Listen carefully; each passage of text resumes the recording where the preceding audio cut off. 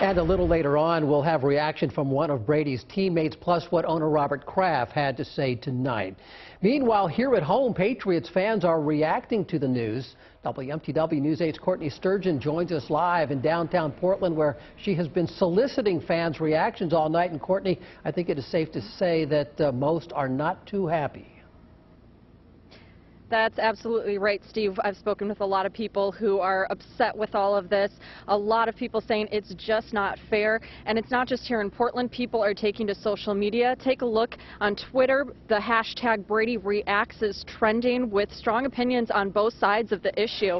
Just hours after hearing about the NFL's decision to suspend Brady for 4 games, fans that I spoke with say they're disappointed, upset, and feel that the punishment is just too much.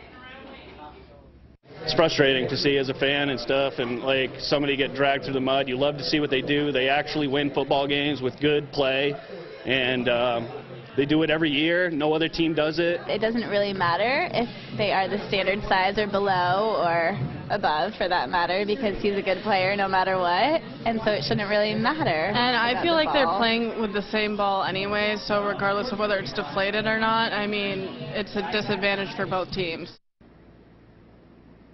So again, Steve, strong opinion on both sides of this issue, but here in Portland, a lot of people saying that this just isn't right, and they're not only worried about what this does right now, but what it means for the team's future as well. Live in Portland, Courtney Sturgeon, WMTW News 8.